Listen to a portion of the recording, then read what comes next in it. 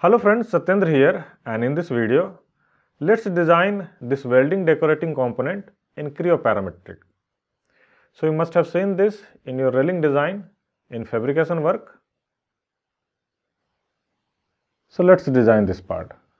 And to do this, go to New, Part, Solid, assign the name, uncheck Use Default Template, say OK, and from here you select a metric template. So you have a variety of templates here. You choose a metric template. You can go with this, this or this. I'll go with this. This is my metric template and I'll say OK. Now I'll start this part with a revolve feature onto the front datum plane, normal. I'll first place a datum center line somewhere here. Then I will draw a rectangle somewhere here. I will mirror it with this reference. Now the gap between this line and this line, this is 100.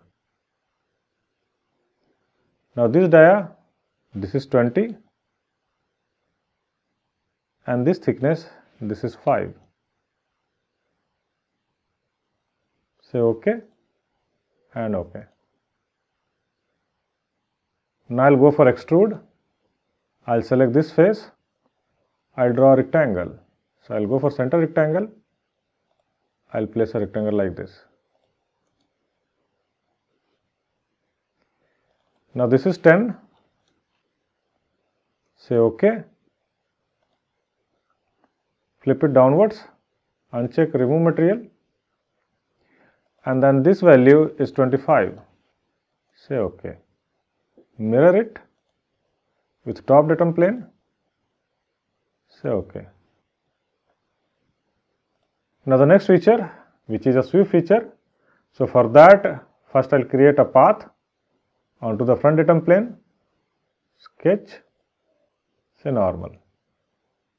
Now here, first I'll place a center arc. So I'll go to the arc. I'll select a center arc. I'll select the center somewhere here. And then I'll draw an arc just like this. Now you go to reference, select this as a reference and this as a reference. Then one more arc starting from here till here, just like this. Same way, one more arc this side, just like this. So the center should lie on this reference. Now the dimension. So this is radius 60. Then this gap from here till here, this is 7.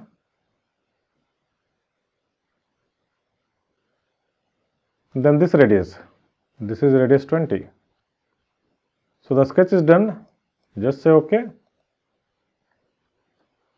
Now you go to sweep, select this path, go for sketch, normal.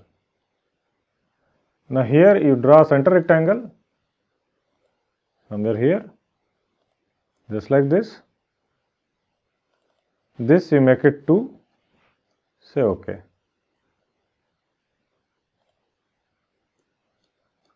And OK. Now select this feature, go for pattern, go for axis pattern. Select the center axis. 360 degree, make it 20 items and say OK.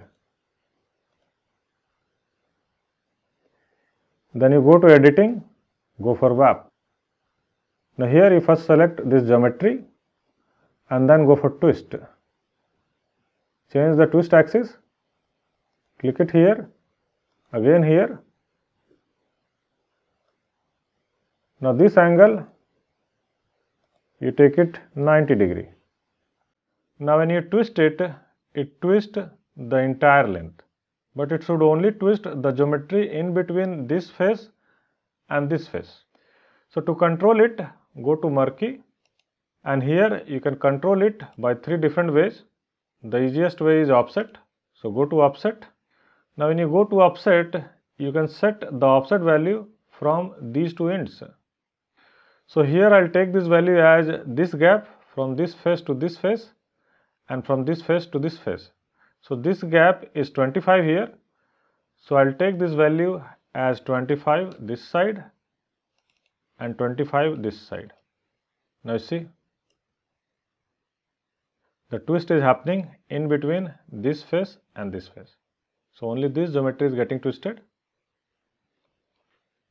Now just say OK.